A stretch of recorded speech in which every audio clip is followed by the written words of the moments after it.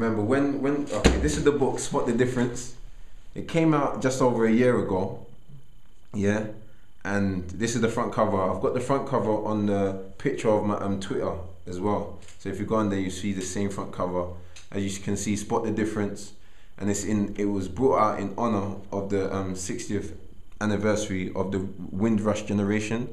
The Windrush generation were Caribbeans that came over to the UK from different Caribbean countries during the 50s, and you know, they came over to England because we thought that England was kind of like a promised land for us.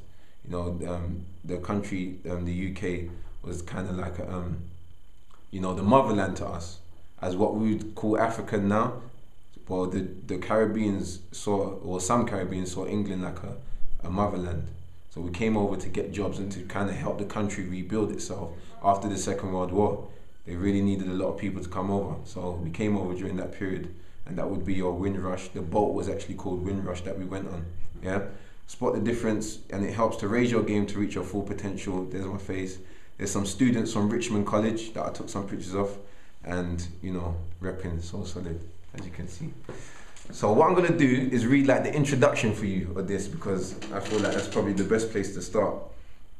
Yeah, bearing in mind that this book is particularly aimed at young black boys and girls, but everyone can get something from it. It's actually for everyone, but I feel like I have to kind of cater for my own people first before I can talk about anyone else, because I know the problems that my people go through, you know, as a race. So it is for everyone, but just bearing in mind, because I'm going to read it through and you're going to notice why.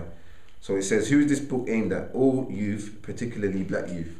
Why is this book aimed at black youth? This book is aimed at black youth of today, although all cultures can learn something from it. Throughout my growing up, I have noticed that some of us as young black people are not seen to be achieving the same amount of success as other groups in society. There is an apparent lack of unity amongst us. We all tend to fight down rather than help each other to get to where we need to be. It hasn't always been like this, but in my lifetime, I have seen the situation in the UK and across the world get worse. It seems as though everyone speaks of the problem, but the majority do not want to help come up with solutions. It seems as though there are no great black community leaders anymore, speaking out overtly, meaning openly, about the real problems we face, or at least we don't really hear of them. Most are underground, doing great works within the UK, but we don't recognize it. As a people, it looks as though we have given up trying to keep our race in the race of self-development, improvement, and achieving. Not to say that we're in competition or in a race with any other races, because no one wins the race in racism. But, you know, it seems as though other cultures work together, and the black culture doesn't seem, or black people don't seem to be working together as much as the Asians or other cultures. That's why I mentioned that. We are poor physically, mentally, and spiritually. We have cut ourselves off from our greatness for some crazy reason, and this has obviously translated down to the youth of today. Our lifestyle, actions, and our mindset, or our minds, are not as they should be. This is why we are acting the way we do currently. This book highlights some of the reasons why we are in the state we are in as young black people at this present moment in time, and how to work our way out of it. This is so we can start to progress as individuals, families, and as a race. If we take a look at ancient Africa, it is easy to see that we are the pioneers of the modern world. We had the first schools, universities, hospitals, and holy places, which means we had the first teachers, scientists, astronomers, doctors, priests, scribes, and so on. If we look at Africa and black people across the world right now, it seems as if we are not the same great people that we used to be.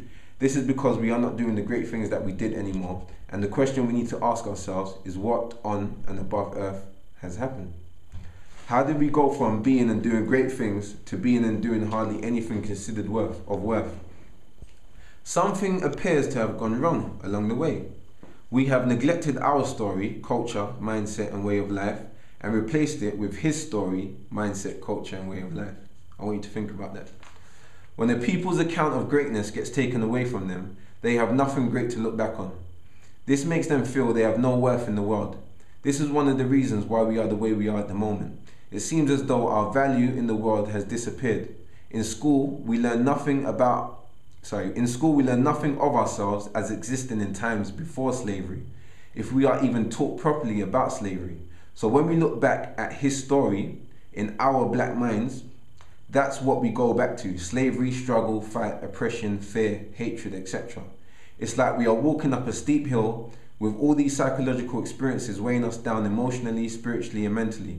This book is about trying to support us in restoring that greatness by making clear, simple principles that we can apply in working on our inner selves. If we can't handle the basics, then the complicated things cannot be addressed properly. The book is aimed at our youth because they are our future. In this book, okay, let me leave it there because it goes on about the word overstand and the word understand and the word our story as opposed to the word his story. Now I know you're thinking, Swiss, rah, that was deep. I don't want you to be intimidated by some of the words that I'm using in the book because it's very easy to understand. Do you understand? And that's one of the things that I feel that we suffer from. When we hear big words out there in society, we tend to put up a mental block in our heads. We don't want to listen no more because we think that's out of our vocabulary. I don't understand that. So don't be intimidated. I stated that this book is a study book. In the line before I started, I stated that this book is a study book, so I have a dictionary with you. So I just want our young people to kind of exceed their own expectations. Do you understand? Try and do better than what you think you can do, and pick up a book that Swiss wrote. I didn't know most of these words that are in here till I used the initiative to pick up a dictionary myself, and look where I'm at now. I'm writing books. Do you understand? So I'm trying to inspire our young people out there, not just young black people, our young people out there, you know, as well as adults too. So do buy the book, pick it up. You can get it from Amazon, as I said, or go to a bookstore and order it, and they'll get it in for you. Thank you for listening. Spot the difference. Swiss.